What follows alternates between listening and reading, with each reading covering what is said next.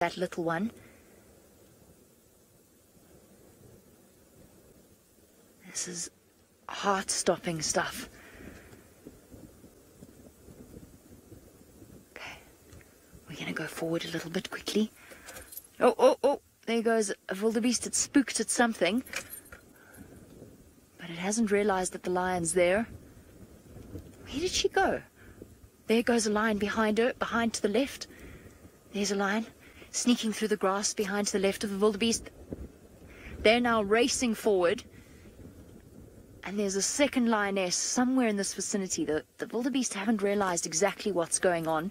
They haven't realized they've been outflanked. And off they go, galloping. But where is the second lioness? I've lost her completely. She was right there.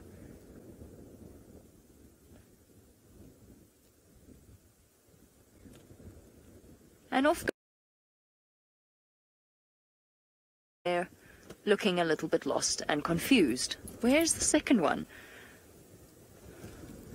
I'm utterly bemused. I promised you there were 2 lions a moment ago. Completely confused, and I think the lions have missed this time around. Glancing off into the distance, let's go and catch up and figure out where that other lioness went. How did you do that? How did you mess that up? They walked right into you.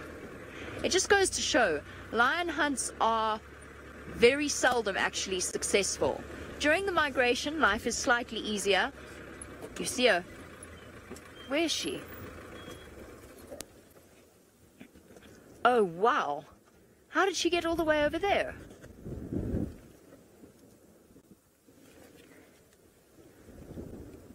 My goodness. Now, Renee, you want to know where the male lion is, and could these be sisters? Renee, there's a very, very strong possibility that these lionesses are sisters. All lions in a lion pride are related. So it's one of those strange things where people are under this impression that a lion pride has a dominant male lion. A lion pride has a dominant male lion, and he controls a territory that includes several different prides. So he doesn't just stay with one pride, and often they're on their own. Males go off on their own. But yes, all of the females within a lion pride are related, whether they are daughters, mothers, aunts, nieces. They are all connected in one way or another. And the amazing thing about lionesses is that they will actually allosuckle. So they'll suckle each other's cubs, which makes complete sense because they're essentially protecting their own genetic line. Here goes our lioness. You were right there. They walked right past you. How did you miss that? The wildebeest are gone. And what we'll do now is say goodbye to those of you that have been joining us on Facebook. And if we have any more exciting times with these lionesses, then we will rejoin you once again.